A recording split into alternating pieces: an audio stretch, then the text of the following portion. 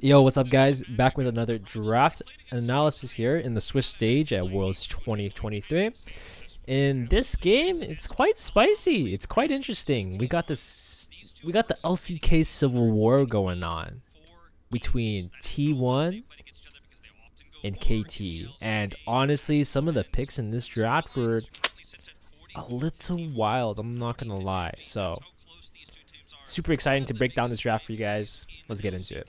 Both teams are 1-0 coming into the scoreline here, and it's a very important match. It's really unfortunate the way the bracket's been working out because of, I don't know, a lot of regional battles, right? What's the point of Worlds flying everyone over if they're just gonna play each other anyway? But it is what it is, right? So bans are starting to form a little bit differently here. I think the Renata stonks are going crazy right now.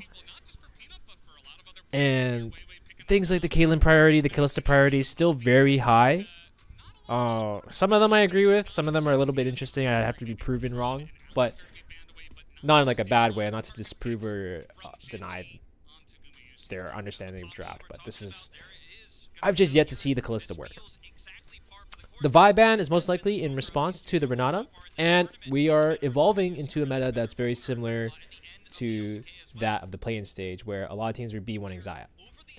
While I don't agree with this, it's still okay to do so. I would say, especially in this case, because the Vi is gone, right? The Vi is already gone, so the viability of the Xayah kind of goes down. T1 could definitely go Kai'Sa plus Rakan combo here. They could open up like a different bot lane overall. But if they rather choose to deal with the Xayah Rakan, they could. But I don't think it's ideal. Things like the Orianna are still open. The whole jungle pool except for Maokai. Well, actually, no, I take that back. The jungle pool is kind of a little bit choked, but a lot of options here. Orianna's really solid, so they're actually coin flipping the idea that, okay, you guys can have the Xayah Rakan, like we're just gonna deal with it. If T1 wanted to both break up the bot lane combo and they wanted to pick Orianna, they definitely could have, because they could have just picked our Rakan Orianna 1-2, and it honestly would have been really strong, right? The only downside is that if they pick Rakan here, and then Gen G picks a stronger support, let's say Nautilus or Leona or Alistar or something like that, it's going to cause some issues, right? So that's something to keep in mind. Kai'Sa champion identity, she can both play forward into the Xayah, but most likely can be a bit of a mix, right? She can play with that W poke as well in this patch. The Rumble stonks have been going up as well because it's really decently buyable. It's like one of those things, you know, where champions with a good AoE and reward good team fighting always just come back, because that is the basically what League comes down to a lot of time, is just being able to execute on these team fights. And Rumble has been slowly sneaking up with a few buffs and also just a pretty decent matchup curve, even into champions like Renekton. So very strong presence in both sides right now for Gen G, although T1 has a pretty strong opener as well. The main thing to note here is that no team has picked jungle still. So the jungle pool is going to go down the drain, most likely. Unless both teams don't really care, which is possible, because there's a bit of mismatch, right? Gen G blinded top, and T1 blinded mid, right? So T1 are just banning options for mid side to make sure this Orianna has as much room as possible. It's not really necessary for herself, but it's more so of a compositional thing, right? Azir combined with Xayah creates basically the impenetrable fortress in terms of front-to-back team fighting. And with champions like Kai'Sa on the board, it's going to cause some problems. And things like Sylas are just really solid here with the champions that T1 have picked and probably plan to pick. Because the Orianna matchup is actually okay for Ori, but there's other things that they probably have in mind. So Gen G, just ban out nothing too crazy, just potential picks for T1 to pick jungle on 4, as well as the Jax ban, just to give a lot of potential for Doran to not have any bad matchups. Jarvan managed to slip through, which is actually okay into Xayah, and also is pretty good with the Orianna as well. So T1 have a very cohesive comp, right?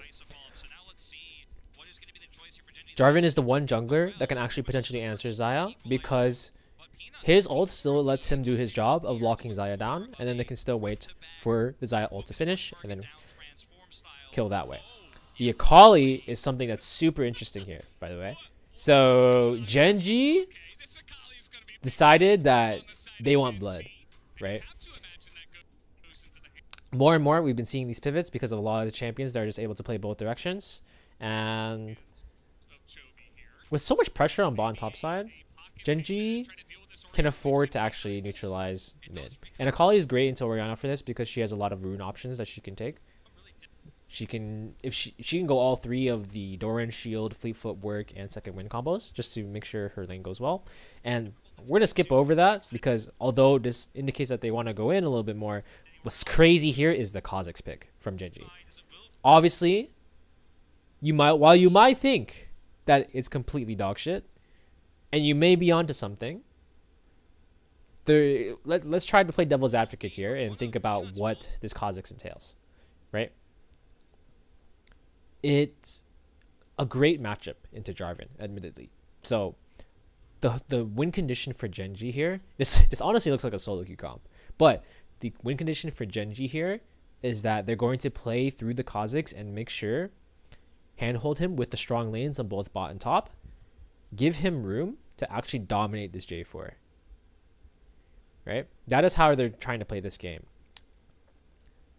Another option is to just try to out-team fight that, you know, a lot of teams have been doing. They can match control mages mid. There's still things like Talia and to play for more roam. There's Syndra match. They can even go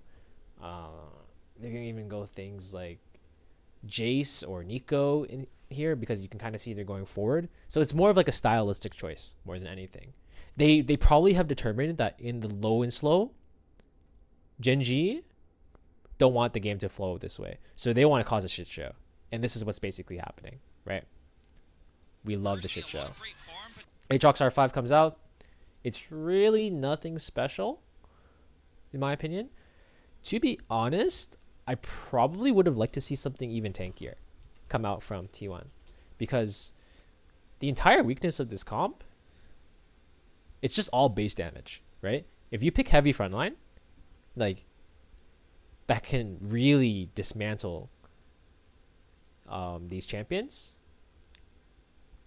it's going to be pretty much impossible for Gen.G to actually get through the front line and really out front to back, or not front to back, sorry, it's not even a front to back comp, it's the just out stat check T1, right? Aatrox is still fine because of the spacing is similar to Rumble, but it decidedly has less sustain and frontline compared to something like Asante or Ornn or something of that nature, like a dedicated tank.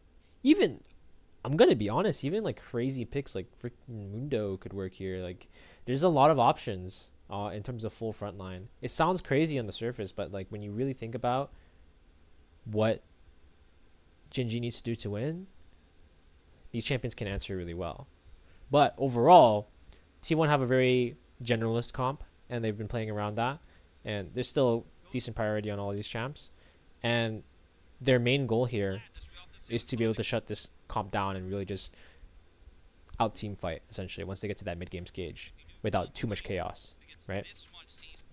In this sense, Gen.G have a really solid phase of around 15 minutes or so, 15-20 minutes, where they're just decidedly they can cause a lot of chaos in the game and win that way. Whereas T1, they're trying to play more traditional. And to be honest, it's weighing between the winning matchups basically across the board, except for Akali for Gen.G, against T1 being able to play the map better.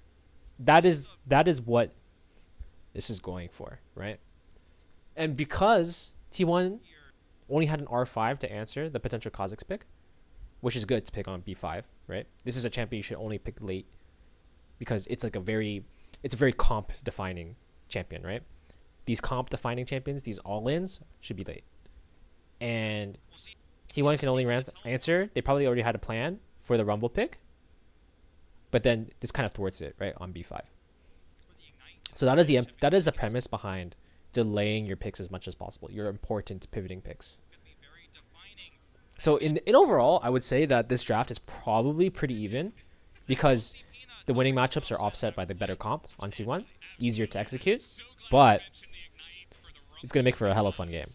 And I would probably, if I were to choose a team to give it to, it's probably T1, but very slightly.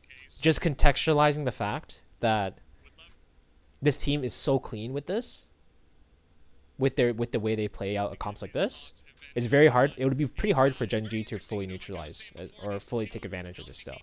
But this room for potential to just blow the game open is huge.